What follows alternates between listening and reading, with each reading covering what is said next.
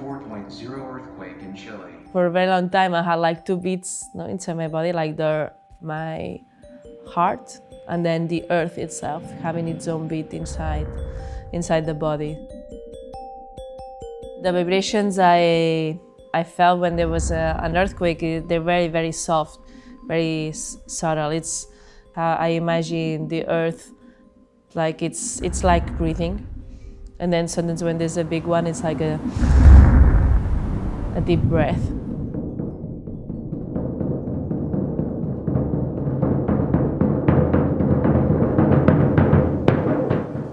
My name is Ribas and I'm a cyborg artist. Well, if I had to explain to my grandmother what a cyborg would be, I would say that it's a person that has united to technology, and it has united to technology in such a way that the technology now is part of them. For example, my last project was that I had some implants in my feet that were connected to online seismographs, and whenever there was an earthquake somewhere in the planet, I would feel a vibration inside my body, and depending on the intensity of the earthquake, the vibration I felt would be stronger or less strong. And I call this the seismic sense, the sense of feeling the seismic activity of the planet in real time. So I see these new creations of new senses as cyborg art, but the problem of cyborg art is a bit that it happens inside the artist. So it's an artwork that the artist itself is the audience, because we are the only ones experience this new perception. So in order to share what I feel, I do external performances. And one of them is a dance performance that is called Waiting for Earthquakes. And I stand still, and whenever there's an earthquake, I move according to the intensity of the earthquake. So Earth is the choreographer of the piece, and I'm just the interpreter. I'm moving whenever she tells me. The first ones were it was a very profound feeling. And then, yeah, you get used to it. And then I remember the biggest and the most catastrophic was the one in Nepal. And it was very weird because I felt like kind of guilty, you know.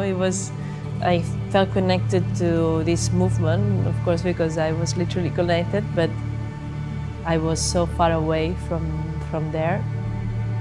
I felt it in such a different way.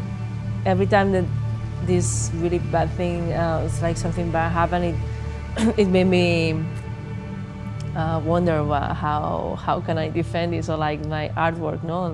It's like a bit struggling, or wondering the value of the work. And then I decided that the most strong thing I could do would be to take them out. And the weirdest thing is that when I took them out, nothing changed, because I took them out and I could still feel the vibrations inside my body. And then I understood when the people tell about the phantom effect, that if, for example, when someone has an arm and they lose the arm and they can still feel the arm, I had this phantom effect with my new sense, the sense that I had. I didn't have the senses anymore, and I could feel the vibrations inside my body because I've been feeling it for so long. It's like, will I be feeling or identify myself as a cyborg even if I don't have the senses? And then when I had this phantom effect, I was like, maybe I'm a phantom cyborg, because I'm a cyborg, but because of this phantom effect.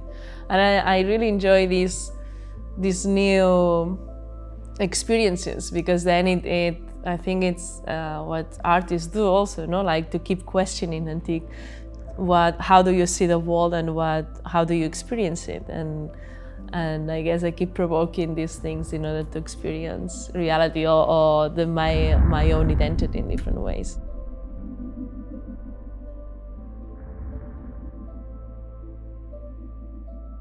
I guess my next thing, or what I would like to, because I really like space and I really like the sea and the ocean.